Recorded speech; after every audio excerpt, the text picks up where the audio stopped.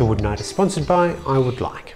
So I recently bought a new dust collector, which you can see over there. It's a 2 horsepower unit and it is okay, it's fine, there's nothing wrong with it. It's the same as the Harbour Freight 2 horsepower unit and the tool store in Australia that sells Blue Tools also has the version exactly the same.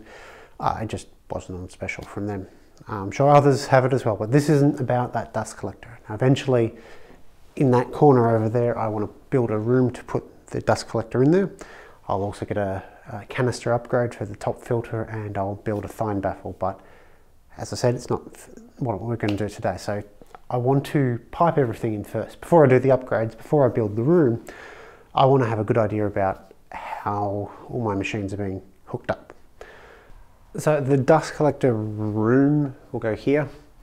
So I need a pipe going into that. The combo machine normally lives here, but I've moved it for putting plumbing in. And then I'll have a run across to the bandsaw and table saw. We thought about going upwards on the ceiling, but where we'd need to drop it down is really in the way for how we use the table saw and bandsaw.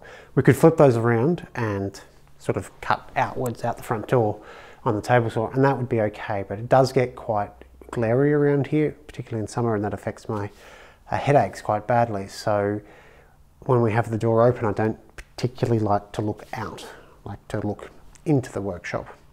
It also makes it a little bit easier for longer pieces to come down the driveway, so to speak. So this piece and a Y will go about there. Y fittings and all the other fittings I just got from Bunnings, but you could get it from Masters or any plumbing supply place. So then we'll be going down onto the floor, and I've got 2 45 elbows which make it a gentler curve. So I'll need to cut a filler piece in there so that it will actually connect. It's the 100mm PVC pipe.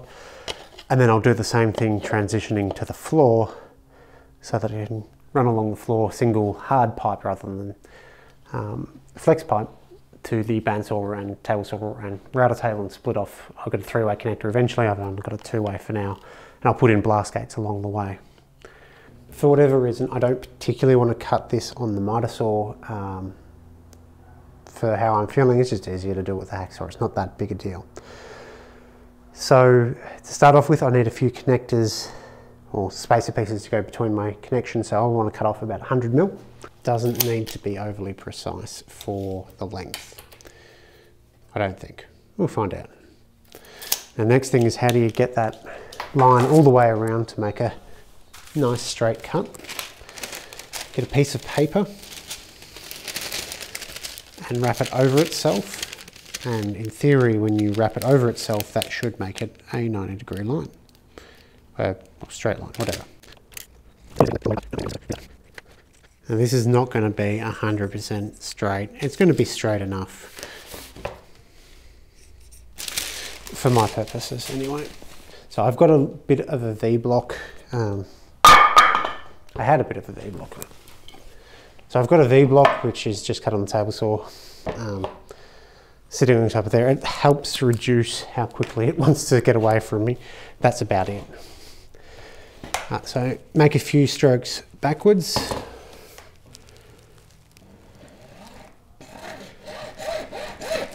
So what I like to do is sort of just score the outside on that line. Then I can make deeper cuts, and it seems to be fairly straight then.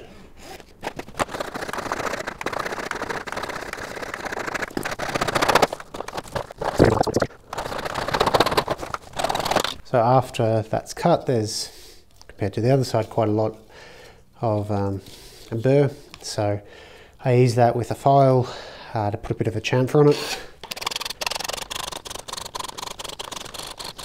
And then to clean the rest, I've just been using a piece of 120 grit sandpaper. Coarser would probably be fine too.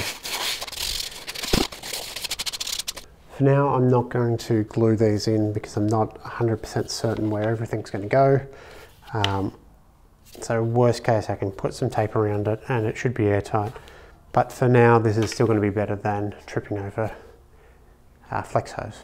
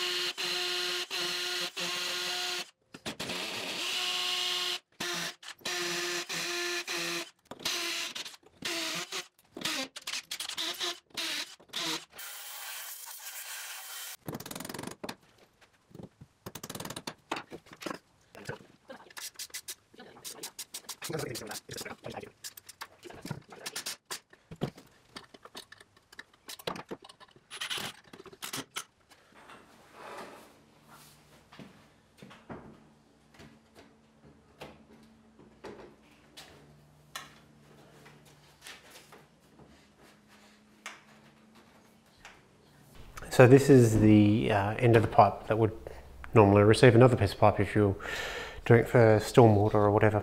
So I've got a small piece of PVC, just it's about 100mm wide. That fits into this end.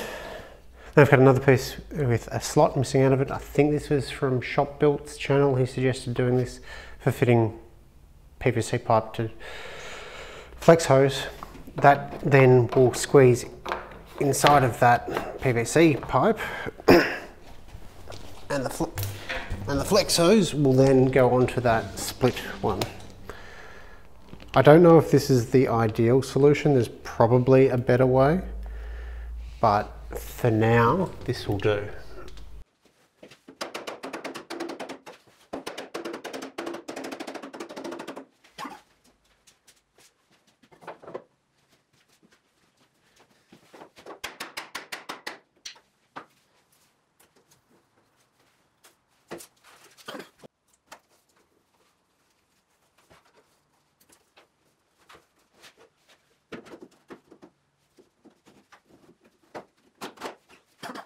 So to go to the table saw from the Y, I've got the Y fitting a coupler which goes on top of the blast gate, and then that's clamped to some hose. I only have the one coupler though, so I don't actually have enough for the bandsaw, so instead I'm going to have to go with the ugly solution of small bit of hose to a blast gate, and then another piece of hose to the actual machine itself. So I've marked where I need to make the second cut for the second run to hook up the bandsaw, and unfortunately all I've got is this flex hose that came in the kit with various accessories with my dust collector. And calling it flex hose is a little unfair. It's not particularly flexible. It has about the minimum radius it'll keep before it really springs back. I've had other flex hose which is much better and is wire reinforced. This is just reinforced with plastic. It's a lot stiffer, which I guess is kind of good maybe. I don't know. It's just a lot harder to work with, so I wouldn't recommend getting that kit unless you have a place for absolutely everything, because the hose just isn't as good as what it could be. Oh, it's also very heavy compared to other flex hose. Which can be problematic when you're trying to hang stuff.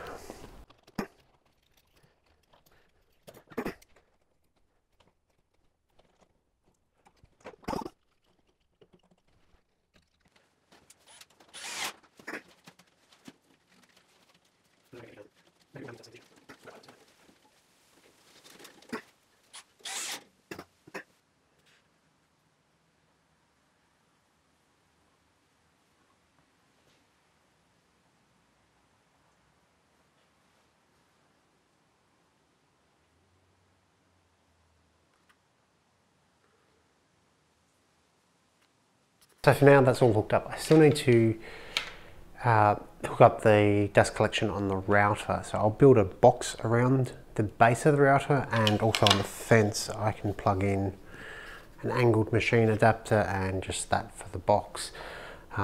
That'll happen at some stage in the not too distant future, but I'm not sure when. So in the past I used this remote, which is just a remote with 4 different power points, uses RF to turn them on or off. It's fairly basic, works with 240 10 amp just fine.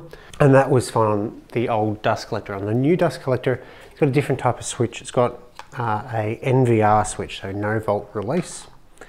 This is an example of it.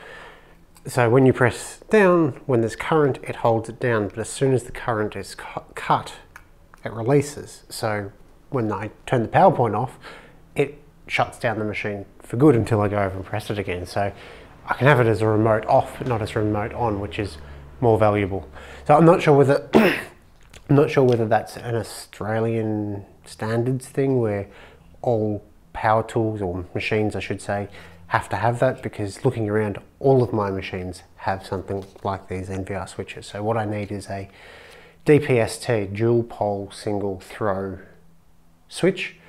It should just drop straight in with the 4 spade connectors. I just need to get one that's rated for 16 amps, I think it is, and then that should work. So that's the first task to do before I build the room that will go back there, and the router can sort of happen concurrently. Now, I haven't done any tests on the airflow and things like that. At this stage, just having it hooked up and out of my way is the priority, and I can look at optimization down the track. Without a doubt, there'll be someone who hasn't got to this point in the video that'll be screaming, "Oh, what about grounding your system and explosions?" A lot of people will recommend that you ground your PVC system so it doesn't cause explosions. There's a few things wrong with that. First, woodworking's like old wives' tale meet classical men's gotta one-up each other, so the stories become more fanciful the more generations they go on.